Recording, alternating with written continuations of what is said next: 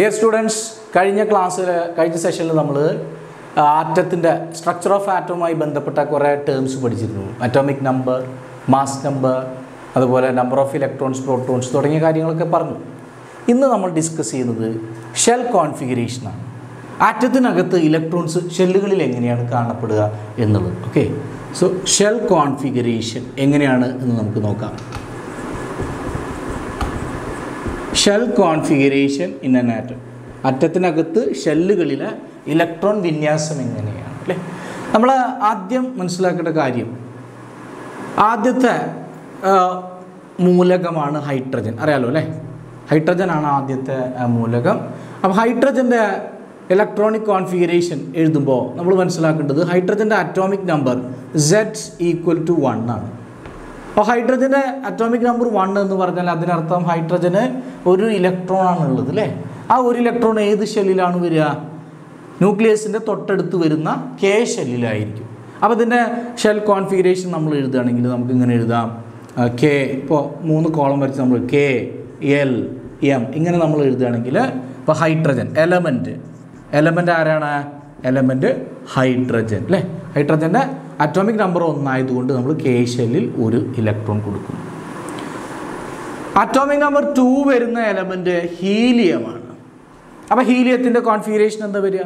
ഹീലിയത്തിൻ്റെ configuration വരുന്നത് 2 എന്നായിരിക്കും. കാരണം K ഷെല്ലിൽ 2 ഇലക്ട്രോൺ വരെ വരാൻ സാധ്യതയുണ്ട്.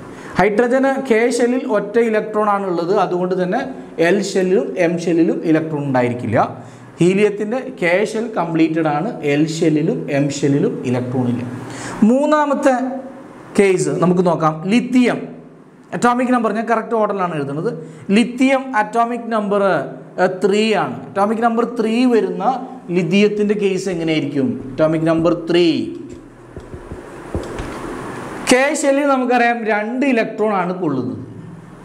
ഇനി ബാക്കി ഒരു ഇലക്ട്രോൺ കൂടി ഉണ്ട് അല്ലേ. അതെവിടേക്ക് പോകും? L ഷെല്ലിലേക്ക് വരും.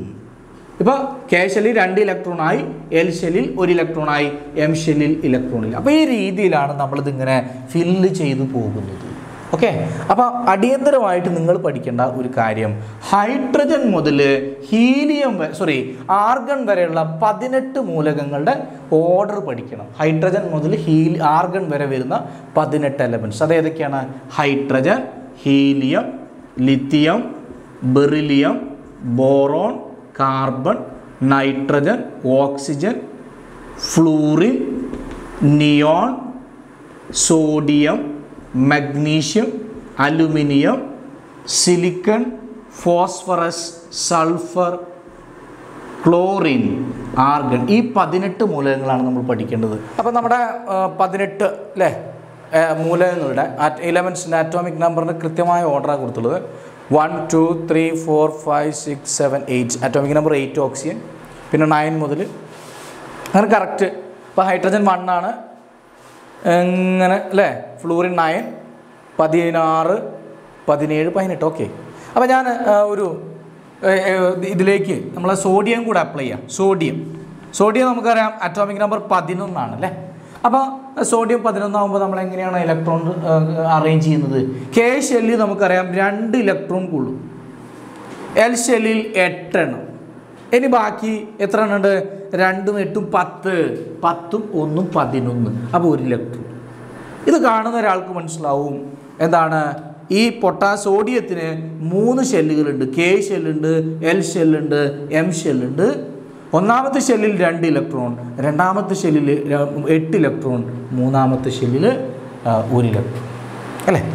ഇനി നമുക്ക് ആർഗൺ നോക്കാം. ആർഗൺ എങ്ങനെയാണ് ആർഗൺ വരിക? അറ്റോമിക് നമ്പർ 18 വരുമ്പോൾ 2, 8, 10ആയി. ഇനി ബാക്കി എത്ര ഉണ്ട്? ബാക്കി 8. അപ്പോൾ ഈ രീതിയിലാണ് നമ്മൾ സജ്ജീകരിക്കേണ്ടത്. അതിൻ്റെ ഫോർമുലയൊക്കെ നമ്മൾ കഴിഞ്ഞ ക്ലാസ്സിൽ പഠിച്ചിട്ടുണ്ട്, 2n² എന്നൊക്കെ പറഞ്ഞിട്ടല്ലേ. അപ്പോൾ ഇതാണ് ഷെൽ കോൺഫിഗറേഷൻ. ഒരു ആറ്റത്തിനകത്തുള്ള ഷെൽ വിന്യാസമാണ് നമ്മൾ ഈ കൊടുത്തിരിക്കുന്നത്. അപ്പോൾ നിങ്ങൾ ഏറ്റവും ഇമ്പോർട്ടൻ്റ് ആയിട്ട് ഓർക്കേണ്ടത് ഈ ഓർഡറാണ്. ഹൈഡ്രജൻ മുതൽ ആർഗൺ വരെ വരുന്ന 18 മൂലകങ്ങൾ നിങ്ങൾ പഠിച്ചു കഴിഞ്ഞാൽ നിങ്ങൾക്ക് ഏതിൻ്റെയും K, L, M ഷെല്ലിനകത്ത് എത്ര ഇലക്ട്രോൺ ഉണ്ട് എന്നുള്ള രീതിയിൽ എഴുതാൻ പറ്റും എന്നുള്ളതാണ്. ഇനി നമ്മൾ അടുത്തതായി പറയുന്നത് ഒരു ആറ്റത്തിൻ്റെ മോഡൽ എങ്ങനെയാണ് വരയ്ക്കുന്നത്? Draw the atom model. അപ്പോൾ ആറ്റം മോഡലുമായി ബന്ധപ്പെട്ട് ഒരുപാട് പേര് പഠനം നടത്തിയിട്ടുണ്ട്. അതിൽ നമ്മൾ ഇപ്പോൾ അല്ലേ എല്ലാവരും വേൾഡ് വൈഡായിട്ട് സ്വീകരിച്ചിരിക്കുന്ന ഒരു മോഡലാണ് ബോർ ആറ്റം മോഡൽ. അപ്പോൾ draw the bore atom model എന്ന് പറഞ്ഞിട്ടാണ് നമുക്ക് ചോദ്യങ്ങൾ വരുന്നത്. അപ്പോൾ ബോർ ആറ്റം മോഡൽ എങ്ങനെയാണ് വരയ്ക്കുന്നത് എന്നുള്ളത് നമുക്ക് നോക്കാം. ഞാൻ പറഞ്ഞല്ലോ ഈ പാഠത്തിൽ ഏറ്റവും പ്രധാനപ്പെട്ട ഒരു സാധനമാണ് ഈ 18 മൂലകങ്ങളുടെ ഓർഡർ. അത് ഞാൻ അവിടെ തന്നെ എഴുതി വെച്ചിട്ടുണ്ട്, നിങ്ങൾക്കത് റെഫർ ചെയ്യാൻ വേണ്ടിയിട്ട്. അപ്പം ബോർ മോഡൽ എങ്ങനെയാണ് വരയ്ക്കുക? ആറ്റം മോഡൽ നീൽ ബോർ എന്ന് പറയുന്ന ഒരു സയൻറ്റിസ്റ്റാണ് ഈ മോഡൽ കണ്ടുപിടിച്ചത്. അതുകൊണ്ടാണ് ഇതിനെ ബോർ മോഡൽ ഓഫ് ആറ്റം എന്ന് വിളിക്കുന്നത്. അപ്പോൾ ബോർ മോഡൽ ഞാൻ വരയ്ക്കുകയാണ്. ഞാൻ ഹൈഡ്രജനിൽ സ്റ്റാർട്ട് ചെയ്യാം. അറ്റോമിക് നമ്പർ 1 വരുന്ന ഹൈഡ്രജൻ അല്ലേ? ഹൈഡ്രജൻ്റെ അറ്റോമിക് നമ്പർ 1 1p.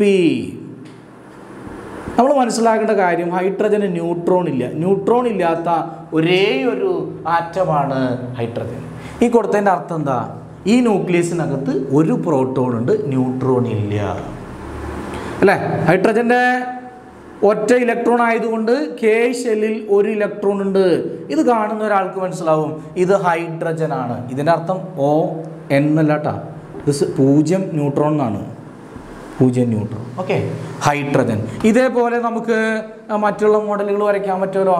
നമുക്ക് ലിഥിയം ഒന്ന് വരച്ചു നോക്കാം. ലിഥിയം എങ്ങനെ വരയ്ക്കുക?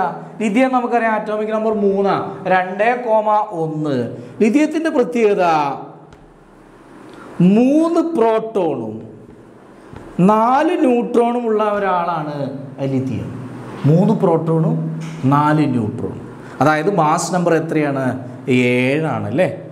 4 ന്യൂട്രോൺ ഉണ്ട്, 3 പ്രോട്ടോൺ ഉണ്ട്. സ്വാഭാവികമായും 3 ഇലക്ട്രോൺ ഉണ്ടായിരിക്കും. കാരണം നമ്മൾ പഠിച്ചിട്ടുണ്ട് പ്രോട്ടോണുകളുടെ എണ്ണം എന്തിന് ഈക്വൽ ആയിരിക്കും? ഇലക്ട്രോണുകളുടെ എണ്ണത്തിന് തുല്യമായിരിക്കും. അപ്പോൾ കെ ഷെല്ലിൽ 2 ഇലക്ട്രോൺ ആണുള്ളത്. ഇതാ കെ ഷെല്ല്. നമ്മൾ അറേഞ്ച് ചെയ്യുമ്പോൾ ശ്രദ്ധിക്കണം, സജ്ജീകരിക്കുമ്പോൾ ഇലക്ട്രോണുകൾ ഓപ്പോസിറ്റ് ആയിട്ട് വേണം സജ്ജീകരിക്കാൻ, അടുത്തടുത്തിടരുത്. കാരണം ഇലക്ട്രോണുകൾ തമ്മിൽ റിപ്പൽഷൻ, വികർഷണം ഉണ്ട്, അത് കൃത്യമായി ശ്രദ്ധിക്കുക. അപ്പോൾ കെ ഷെല്ല് 2 ഇലക്ട്രോൺ ആണ്. ഇനി എൽ ഷെല്ല് വരയ്ക്കുന്നു, അതിനകത്ത് 1 ഇലക്ട്രോൺ. ഇങ്ങനെ നമുക്ക് ഓരോന്നിൽ ബോർ മോഡൽ വരയ്ക്കാൻ പറ്റും എന്നുള്ളതാണ്. നമുക്കിനി സോഡിയത്തിന് നോക്കാം. സോഡിയം എന്ന് പറയുമ്പോൾ നമുക്കറിയാം അറ്റോമിക് നമ്പർ 11 അറ്റോമിക് നമ്പർ വരുന്ന സോഡിയത്തിന് എന്താണ്? സോഡിയത്തിൻ്റെ പ്രത്യേകത 11 പ്രോട്ടോണും 12 ന്യൂട്രോണും ഉണ്ട്. 11 പ്രോട്ടോണും 12 ന്യൂട്രോണും വരുന്ന ഒരു ആറ്റമാണ് സോഡിയം. അപ്പോൾ 11 പ്രോട്ടോൺ 2, 8, 1 അല്ലേ? അപ്പോൾ ഒന്നാമത്തെ ഷെല്ലിൽ 2 ഇലക്ട്രോൺ, കെ ഷെല്ലിൽ 2 ഇലക്ട്രോൺ. രണ്ടാമത്തെ ഷെല്ലിൽ 8 ഇലക്ട്രോൺ. 1, 2, 3, 4, 5, 6, 7, 8 അല്ലേ? ഇനി എത്ര ഇലക്ട്രോൺ ഉണ്ട് സോഡിയത്തിന്? സോഡിയത്തിന് ഇനി 1 ഇലക്ട്രോൺ ഉണ്ട്, അത് എൽ ഷെൽ. അപ്പോൾ ഇങ്ങനെയാണ് നമ്മൾ ഇലക്ട്രോണുകൾ സജ്ജീകരിക്കുന്നത്. അപ്പോൾ ഇത് കാണുന്ന ഒരാൾക്ക് മനസ്സിലാക്കാൻ പറ്റും ഇതിൻ്റെ കോൺഫിഗറേഷൻ എന്താണ്. ഇത് 2, 8, 1 ആണ്. ഇതെത്രയാണ്? 2, 1 ആണ്. ഇത് 1 ആണ്. ഇതിനെയാണ് നമ്മൾ ബോർ മോഡൽ ഓഫ് ആറ്റം എന്ന് വിളിക്കുന്നത്. അപ്പോൾ ബോർ മോഡൽ വരയ്ക്കാൻ നമുക്ക് എന്തൊക്കെ അറിയണം? നമുക്ക് അറ്റോമിക് നമ്പർ അറിയണം, ന്യൂട്രോണിൻ്റെ എണ്ണം അറിയണം, അതായത് മാസ് നമ്പർ അറിയണം.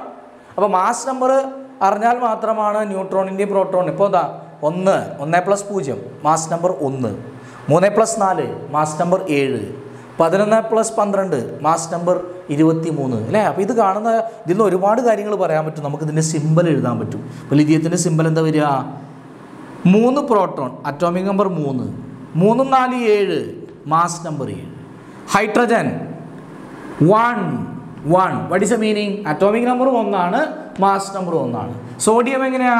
Sodium 11, 23. Atomic number 11, mass number 23. അപ്പോൾ ഈ രീതിയിലാണ് നമ്മൾ ബോർ മോഡൽ, ബോർ മാതൃക വരയ്ക്കുന്നത്. അപ്പോൾ എല്ലാത്തിൻ്റെയും അടിസ്ഥാനപരമായ വിവരം എന്ന് പറയുന്നത് നമ്മൾ ഈ എഴുതിയിരിക്കുന്ന അറ്റോമിക് നമ്പറാണ്. അത് കൃത്യമായിട്ട് നമുക്ക് പഠിക്കാൻ പറ്റുകയാണെങ്കിൽ ഇത് ബോർ മാതൃക വരയ്ക്കാം. അതുപോലെ ഷെൽ വിന്യാസം എഴുതാം, ഓരോ ഷെല്ലിലുമുള്ള കാര്യങ്ങൾ എത്രയാണെന്നൊക്കെ കൃത്യമായി കണ്ടുപിടിക്കാൻ പറ്റും. അപ്പോൾ ഈ ഒരു സെഷൻ മനസ്സിലായിട്ടുണ്ടാവും എന്ന് വിചാരിക്കുന്നു. അപ്പോൾ ഇതുമായി ബന്ധപ്പെട്ട നിങ്ങളുടെ സംശയങ്ങളും മറ്റു കാര്യങ്ങളും നമ്മുടെ കമൻറ്റ് ബോക്സിൽ രേഖപ്പെടുത്തുക. നമ്മുടെ ചാനലിൽ നിങ്ങൾ പുതിയതായിട്ടാണ് വരുന്നതെങ്കിൽ ചാനൽ എന്ത് ചെയ്യുക, സബ്സ്ക്രൈബ് ചെയ്യുക, നിങ്ങളുടെ സുഹൃത്തുക്കൾക്കൊക്കെ അയച്ചു കൊടുക്കുക. അതുപോലെ സൈഡിലുള്ള ബെൽ ബട്ടൺ നിങ്ങൾ ക്ലിക്ക് ചെയ്യുക, തുടർന്ന് വരുന്ന വീഡിയോസ് നിങ്ങൾക്ക് കിട്ടാൻ വേണ്ടിയിട്ട്. Okay, thank you.